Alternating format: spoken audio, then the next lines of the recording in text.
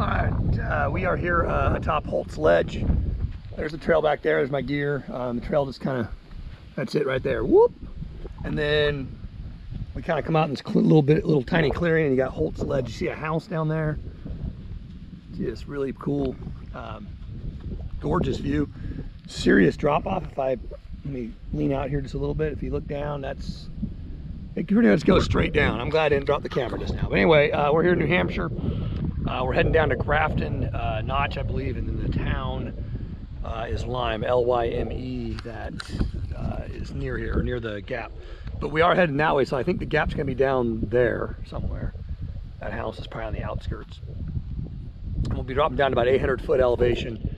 Right now we're about 1,700, so not a huge drop, but in the next mile and a half, we'll make that drop down there. So pretty cool.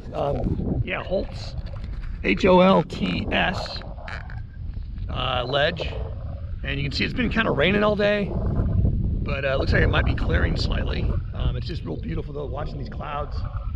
We're right at the cloud line. I mean, they're pretty much even with us. And they're just blowing past. You can kind of see the wisps of moisture kind of blow down the valley or notch. So pretty cool. Check it out. Not Holts Ledge. All right. Love. Bye. Oh, it is Wednesday, 21st August, 3:20 p.m. We're gonna go about another, I think it's 7 miles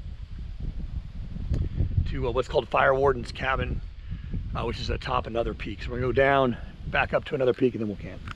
Love. Bye.